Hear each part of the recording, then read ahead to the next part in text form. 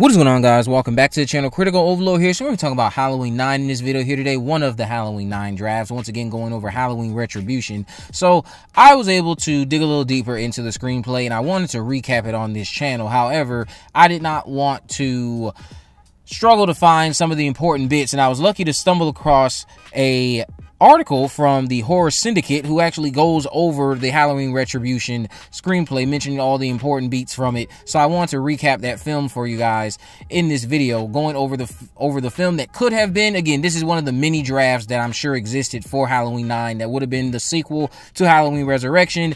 So, touching on the beginning of this began at Smith's Grove on Halloween night in 1964. A colleague of Dr. Loomis named Dr. Hill visits a young Michael Myers, believing that no one is beyond retribution. A nurse named Spence agrees with this, knowing very well that the young boy locked in the cell is pure evil and deserving of being locked away. Dr. Hill is left in a room with Michael, whose eyes are described as being black, as he tries to reach the child, attempting to get him to be responsive by encouraging him to draw with colored pencils. Instead, Michael looks at Dr. Hill with his black eyes and stabs his own hand with a colored pencil. This freaks Dr. Hill, and as he reacts to this, Michael grabs a hold of him with his other hand. There is a struggle as Dr. Hill screams for help, and Nurse Spence and other orderlies arrive to free Dr. Hill from Michael's grip.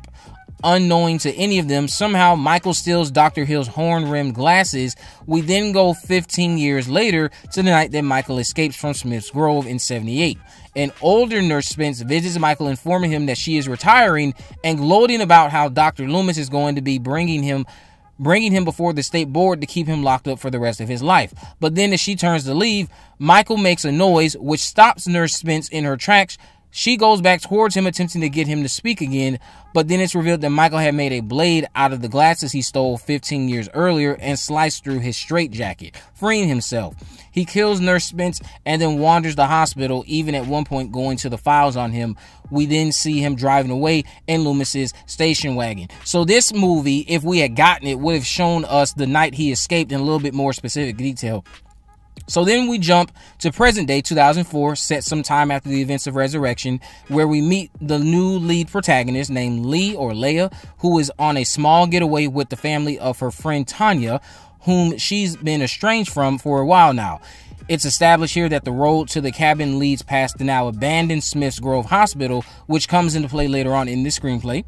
Meanwhile, at a local university, Freddie Harris is promoting his new book, which boasts about how he defeated fear and killed Michael Myers. As Freddie signs autographs, he is approached by a man who is revealed to be John Tate. John questions Freddie about Michael's demise, not believing that this is true. Freddie, however, insists that Michael is indeed deceased. Later, as Freddie leaves, he takes notice that his tires have been slashed. Just then, a campus security SUV pulls up. Freddie approaches, asking for help, but doesn't get a response. It's revealed that a campus security officer is dead in the passenger seat, and Michael is behind the wheel. Michael backs the SUV up, and while Freddie gets the jack out of his trunk, Michael steps out of the vehicle. Michael knocks Freddie down with a nightstick, but Freddie recovers and pulls a gun out. He insists that it can't be Michael and demands that the person in the mask in front of him remove the mask. Before Freddie can fire the gun, Michael knocks Freddie down again, causing him to drop the gun. Freddie and Michael get into a short scuffle as Michael tightens his grip on Freddie's throat. Freddie fights back briefly, telling Michael that he is not afraid of him. Michael then forces his knife into Freddie's chest, killing him. Later on, John, of course, discovers Freddie's body and notices the campus security vehicle approaching and then coming to a stop. John goes to the SUV, but notices that something isn't right. He knows that Michael is behind the wheel, and as he reaches for the door handle, Michael steps on the gas and drives away. Now, we jump back to the current characters, or the new batch of characters we were introduced to driving to the cabin. We're reintroduced to Leia and Tanya, as well as many of their friends and classmates. While most of the characters are appearing throughout this story, none of them are particularly interesting or distinct. I would have to agree with the sentiment here from this article. None of them really stand out. Aside from faceless and pointless characters that only exist within this story for the sake of body count, we are introduced to Daryl, an edgelord loner, pegged to be a potential mass shooter by his peers, who continue to give him shit. We're also introduced to Jenny, who is the daughter of the sheriff, and then later on we're introduced to Leia's younger brother, Noah, who is a mute and communicates with sign language. Leia, Daryl, Jenny, and Noah are the only 4 teenagers to give a shit about, while the rest are obnoxious and useless. I really only cared about Leia, to be honest. With the holiday of Halloween banned in the town of Haddonfield and a curfew in effect, the teens concoct a plan to sneak away and have a Halloween party at Tanya's family cabin. Leia agrees to go as long as she can bring along her little brother. Meanwhile, while that's going on, we see John Tate visiting Laurie's grave.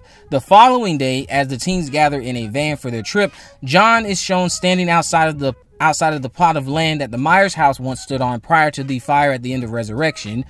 Here, John is approached by Sheriff Shaw, who doesn't recognize him at first. Shaw threatens to haul John's ass to jail if he doesn't move along, but then he recognizes him after seeing some ID and offers his condolences, as he apparently went to school with Laurie back in the day. John mentions that he believes Michael is still alive, but Sheriff Shaw is convinced that Michael is dead and politely asks John to go home. As the teenagers make their way to the cabin, the van suddenly breaks down as they near the abandoned hospital. Tanya and her boyfriend run off into the woods to have sex, despite the frigid temperature. However, in the middle of their trip to Pound Town, they discover a woman's body buried in the leaves, which naturally kills the mood. Meanwhile, Leia wanders around the woods looking for Noah and runs into Daryl, who is hanging around with a crossbow.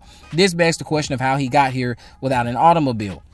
Considering the distance between Haddonfield and Smith's Grove as established in the original John Carpenter film, and their small talk is interrupted by Tanya's naked boyfriend, who runs towards them urgently.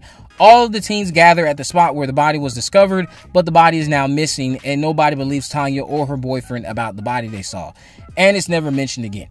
Daryl manages to fix the van, but at this point, the frigid weather breaks into a pre-winter blizzard of snow and sleet, and the van can't make it in these conditions. The group of teenagers decide to take shelter in the abandoned hospital instead. So a lot of this story, yes, it takes place in Smith's Grove. One of the teens attempts to reach out to the local authorities to help with their situation, but because of the storm, they're told to hold tight, or to sit tight. Back in Haddonfield, John is shown researching his uncle Michael Myers when he's approached by Leigh Brackett, who also isn't satisfied with the theory that Michael had died, and shows John some newspaper clippings regarding the situation at the morgue that occurred the night Michael's body was brought in. So this event was brought to the news, which again still begs the question, why is Freddie and everyone else so deluded into thinking he's dead? Brackett believes that Michael is alive and still killing, and is responsible for multiple unsolved murders that have been happening in the state. They both know that Michael will return home to Haddonfield, but with the Myers house burned to the ground, the question remains where, which is where Smith's Grove comes into play. He lost one home, but he knows Smith's Grove was his second home, so that's why he's going to Smith's Grove. As John continues his investigation, the teens wander around the abandoned Smith's Grove hospital, and these scenes, according to this person, and I do agree when I was reading the script, they are not very interesting. The teens are eventually, of course, stalked and killed one by Michael, and at first Daryl is blamed for what's happening, although both Leia and her brother don't buy it. John visits the home of Dr. Hill and discovers his dead body in the living room and then leaves the scene. He then ventures to the home of another colleague of Loomis and Hill, where he talks to the man's widowed wife. Here she mentions how the treatment of the patients at Smith's Grove haunted her husband up until the day he was murdered.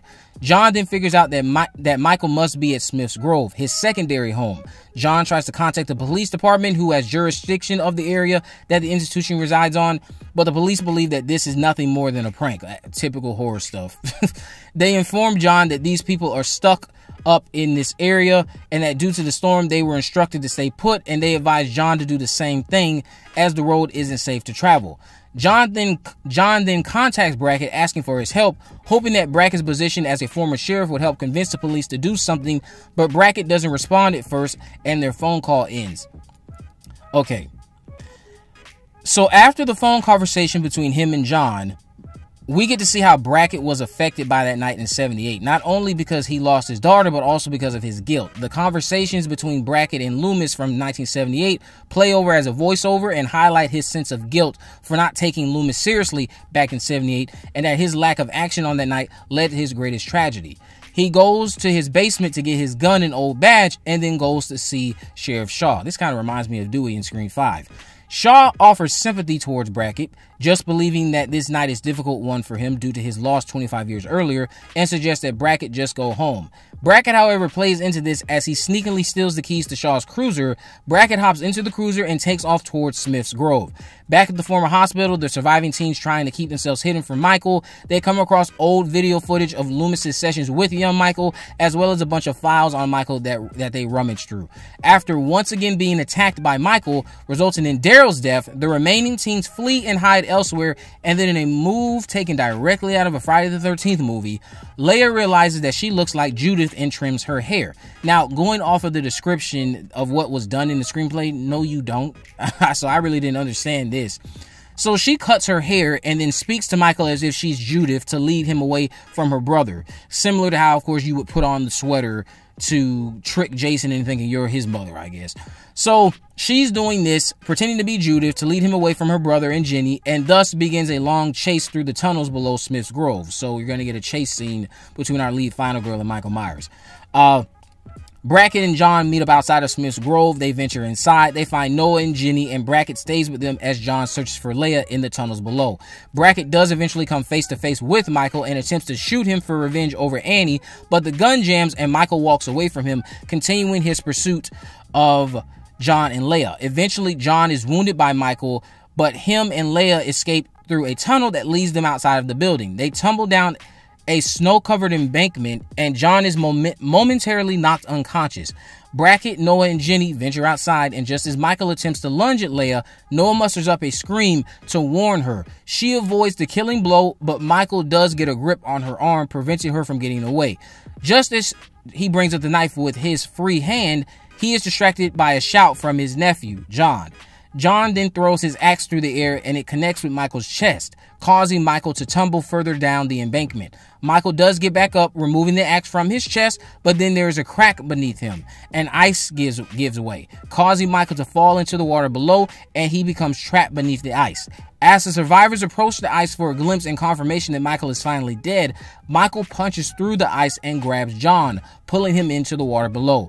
Eventually, John reemerges with Michael's mask, and Leia suggests that John get rid of the mask because it's evil, but John is compelled to hold on to it and looks at it with black eyes. So at the end of this, they're obviously teasing that there's some type of mystical power going on with that mask, I would guess, and it's implied that John is going to now become the next Michael Myers. He's going to pick up where his uncle left off, similar to how Halloween 4 ended, similar to how, what was it, Friday the 13th Part 5 ended with Tommy. You know, the ending is something I would completely redo. Everything in between at Smith's Grove, that's where I see this story having a lot of potential. I love how they brought back Sheriff Brackett. I love the interaction between him and John Tate. Some of the new characters, again, for the most part, when I read the screenplay, I thought they were very unforgettable. Or forgettable, I meant to say. So, aside from that, you guys can let me know what you think about this brief probably one of my longest videos. Let me know what you think about this recap of the Halloween Retribution screenplay. I'll leave a link to it actually down in the comment section below if you want to read a copy of it. If you haven't already, of course, make sure you subscribe, turn on post notification, and there's a video in the description. I'll have links on my social media accounts. I am on Facebook, Twitter, and Instagram. You can message me there, of course. Let me know if there's any movies, news, or reviews you'd like me to cover in the future. And with all that in mind, guys, I will see you in the next video.